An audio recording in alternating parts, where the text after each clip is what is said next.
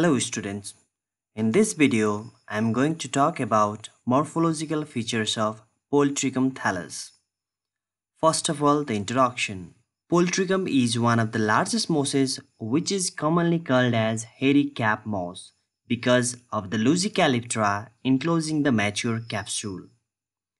Polytrichum is the member of family Polytrichaceae, order Polytrichales, which falls under class Bryophytes.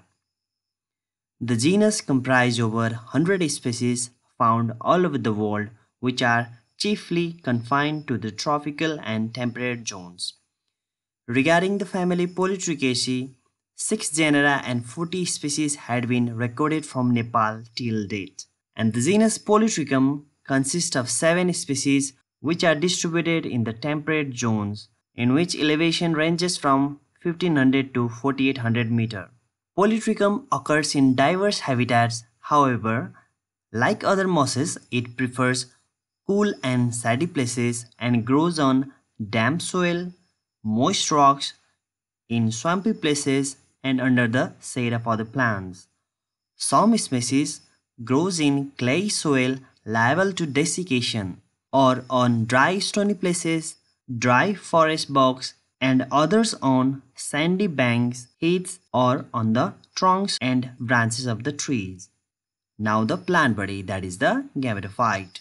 The plant body of Polytrichum can be differentiated into 2 regions, that is an underground rhizome and erect aerial leafy shoots arising from the rhizome. A rhizome is the horizontally growing underground portion of the plant body from which arise the leafy shoots. Rhizome is covered by 3 rows of brown or colorless scale leaves and numerous rhizoids. Rhizoids are long, branched, obliquely septate, multicellular thread-like structures arising from the rhizome. They grow densely, which causes them to coil around one another and to form conspicuous twisted rhizoidal strings. They help to provide anchorage and absorb water. Besides, gemma are also produced in the rhizoids, so we can say that rhizoids also serves for vegetative propagation or the perinating organs. Leafy shoots arise from the basal rhizome portion and are only conspicuous, that is, the only visible part of the plant body. The leafy shoots are rarely branched, and they can reach up to 45 cm as in the case of Polytrichum commune.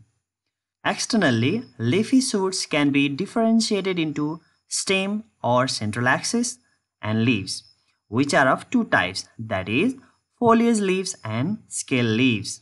Both types of leaves are spirally arranged in stem or central axis.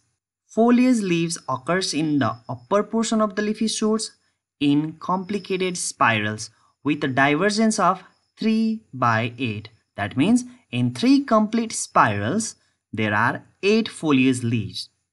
They are comparatively larger and green in color. Each foliage leaf can be differentiated into proximal sheathing base and the distal narrow limb or blade. Proximal means the part of the leaves which is nearer to the stem, and the distal means the portion of the leaves which is farther from the stem. Sheathing base is well developed, broad, colorless, membranous portion which narrows above into green and lanceolate limb or blade.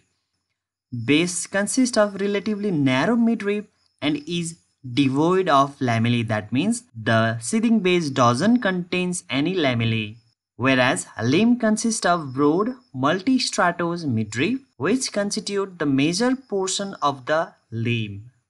The blade consists of a series of longitudinal chlorophyllous cell plates or lamellae on its upper side. Foliage leaves of Polytrichum closes as they enter the dormant stage and readily opens as the right time arrives. Hence, the closing mechanism of foliage leaves may serve the Polytrichum to perinate the unfavorable dry condition. The scale leaves are small, brown, or almost colorless leaves with a rudimentary blade which is triangular in outline.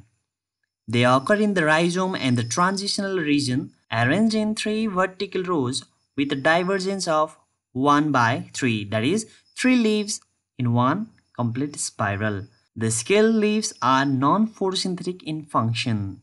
This much for today's video. Like and comment and subscribe for more videos. Thank you.